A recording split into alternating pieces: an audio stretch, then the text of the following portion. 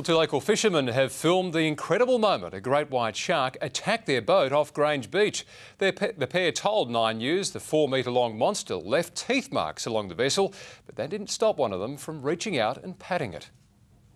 Two mates out for a morning fish suddenly under attack. He's having a tour of your boat.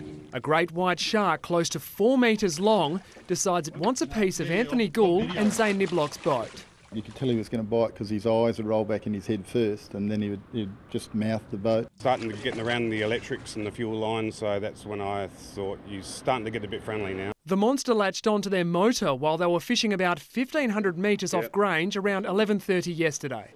Amazingly, neither say they were scared, Anthony even reaching out and touching it. Well, then I can say I've patted one. Why on earth would you stick your hand in the water? I didn't put my hand in the water. He was out of the water and his head was past me.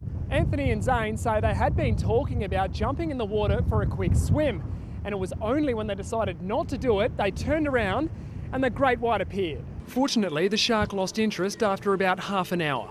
It comes as thousands protest nationwide against culling in Western Australia, among them shark expert Rodney Fox. The hundreds of thousands of dollars that are being spent on catching a few great whites and other larger sharks should be sent on research and education. Anthony and Zane agree and will head out again this week.